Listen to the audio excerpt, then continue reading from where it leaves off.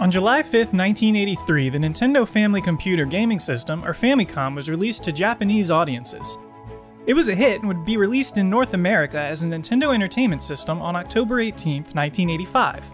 Just a few months later, the Famicom Disk System was released exclusively in Japan on February 21, 1986. The system played the same style of Famicom games, but using a cheaper-to-produce floppy disk format, and with some added features such as save states and enhanced sound and music capabilities. With lifetime sales of over 4.4 million units, the disk system wasn't considered a runaway success, but its impact on the industry shouldn't be understated. However, due to the cost of cartridges becoming cheaper and cheaper shortly after its initial release, official support for the system came to a stop in 1990.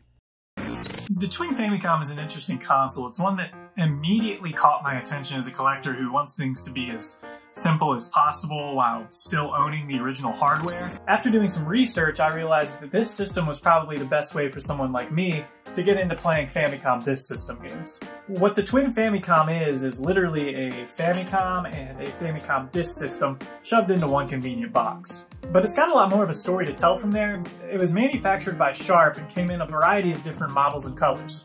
Some were shaped like a VCR, others came in a curvier design, some were black and red, some were red and black, some were black with green and blue trim.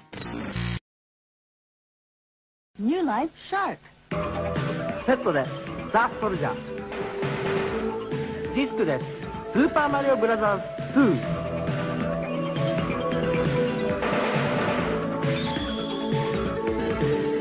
これ1台でカセットもディスクも OK だよ。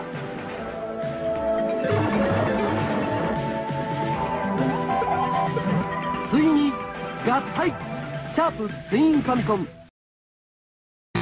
The Twin Famicom was licensed by Nintendo, but they did their best job to make sure that Nintendo's name appears almost nowhere on this thing. At least not that I can find.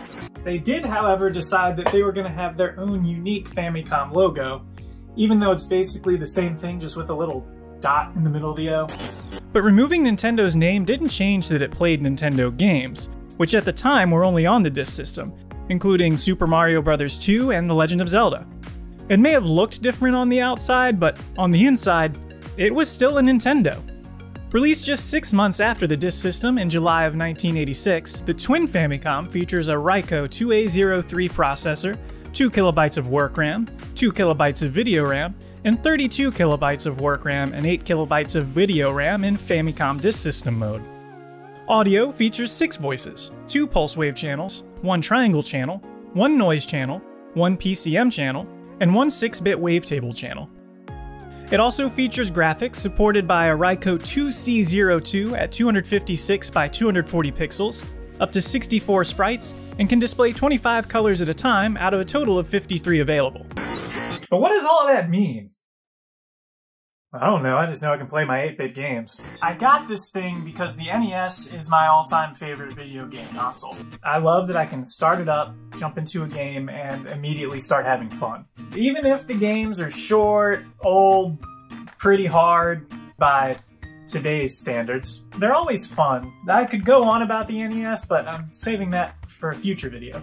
Still, I have a deep history with the NES, and I figured that it was time for me to start jumping into imports. You know, explore games that never made it over to North America. Or even just to collect the cute little cartridges that Japan got. There's a lot to dive into with the Twin Famicom, and I can't wait to get my hands on more of it.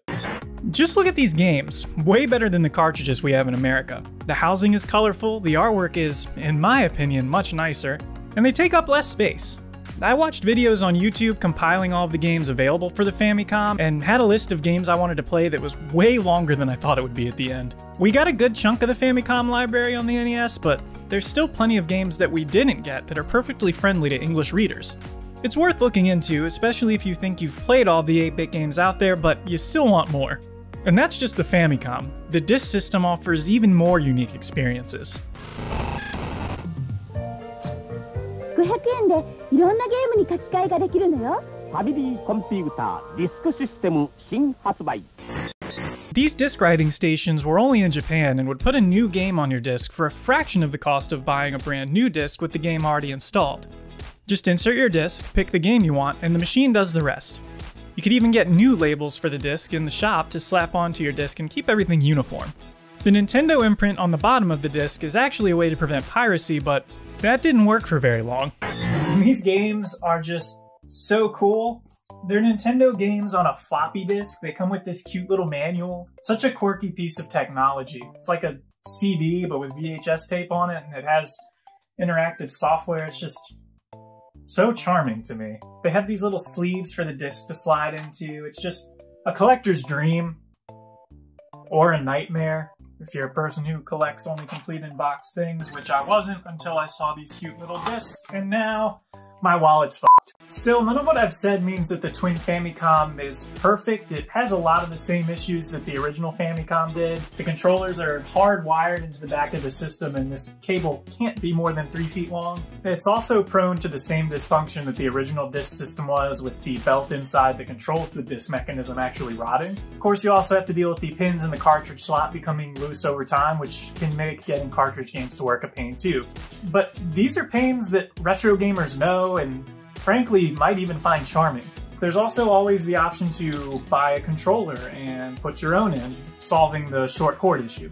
And the system does have built-in AV out, so you're getting a much better signal output than you would with a regular RF that you got on the original Famicom. So while it does suffer from the same drawbacks of the original Famicom and this system, it's just more convenient, less cables and things to plug in, and it looks just ever so slightly more modern. Overall, I think the Twin Famicom is the best option if you're looking to get into the Famicom. It's a 2-in-1 console, it looks very cool, and it isn't even that expensive. You can play all of the Famicom and Famicom Disk System games you want on it, and that's an impressive library. I'd highly suggest getting a Twin Famicom if you were a kid who grew up with the NES in your home. It immediately transported me back into memories of sitting in front of a CRT television at a friend's house, playing their library of games, and discovering new experiences through those visits. If you're a fan of 8-bit games, you owe it to yourself to look into this system and its library. We missed out on some seriously high-quality games, and this is, in my opinion, the best way to experience them authentically. I just find this thing so charming and fun. Whether it's games I've played before on my NES, or games that I'm experiencing for the first time, I really feel like I'm holding a piece of history every time I pick this thing up and hold one of the controllers. And really, that's what this whole thing is about. Sharing my love of our history as gamers with as many people as I can. If you have something you'd like me to discuss in the future, let me know. I hope you enjoyed learning about the Twin Famicom as much as I did, and I'll see you next time. Well, I won't see you, but you'll see me.